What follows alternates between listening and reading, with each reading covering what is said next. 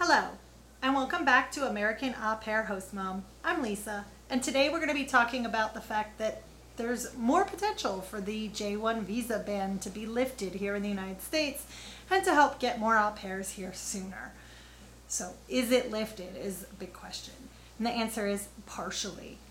The reason why this is the case is because there have been a couple federal court cases trying to challenge the new executive order that President Trump initiated on June 22nd.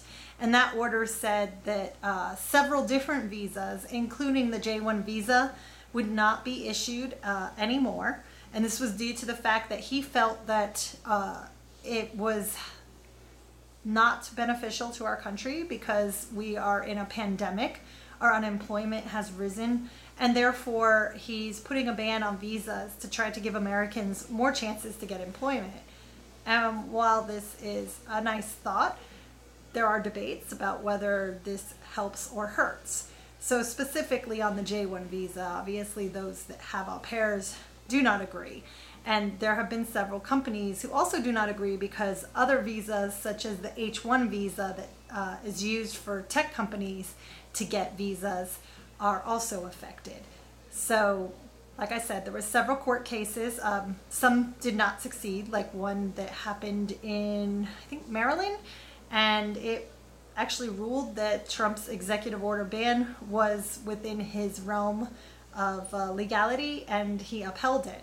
However, on October 1st, Jeffery, a judge in Northern California, actually said that it was not legal and notwithstanding, and his exact quote was that it was beyond presidential authority, and he questioned his evaluation of the economic impact of these visas on America's economy.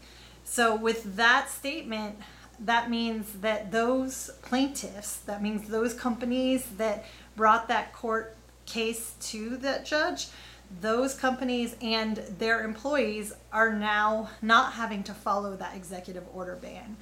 What does that mean for host families? That means you need to find out if your agency is a member of any of the following, and I will put this in the comments along with links to each of these so that you can investigate this a little bit more. But it is the National Association of Manufacturing, the U.S. Chamber of Commerce. This is actually one for sure that has a few au pair agencies in it. Ones that I know of are Cultural Care and I'm not sure you say Eura Aupair, like Europe Aupair, EUR. They definitely are members of the U.S. Chamber of Commerce, but there may be others. Three other companies were the National Retail Federation, TechNet, and Intrax. Now, Intrax actually owns Aupair Care, so that means Aupair Care is covered in this injunction.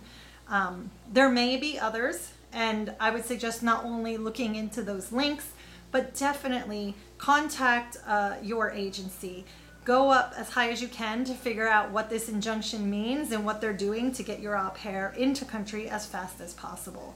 I know, for instance, that I am with Aupair International, and they contacted me a couple weeks ago, right after this injunction, saying that they were looking into it and believed that they could get my au pair faster.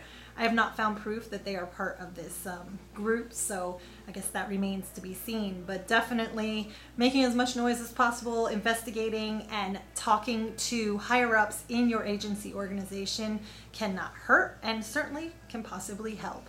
So that is your answer. That's a partial lift. And now it could change. So just because this federal judge found this to be illegal and is now letting au pairs get visas, the federal government does have the right to appeal. And so we are also advising that you keep track of the U.S. Department in regards to this and what they're saying. I'll also put a link there. At this time, the White House has made no mention of this decision and any comment or reaction to it. Some think that it's possible that we only have 2.5 months until that executive order ban expires anyway, so perhaps this partial lift will hold. So that is pretty much all I got. If you enjoyed this video or you want more information, in fact, there is a national interest exemption that most host families can apply for, even if you're not part of this injunction.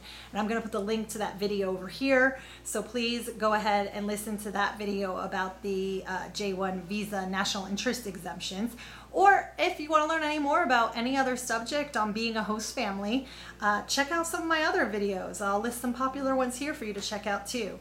And again, if you liked it, subscribe and click that little bell. Thanks.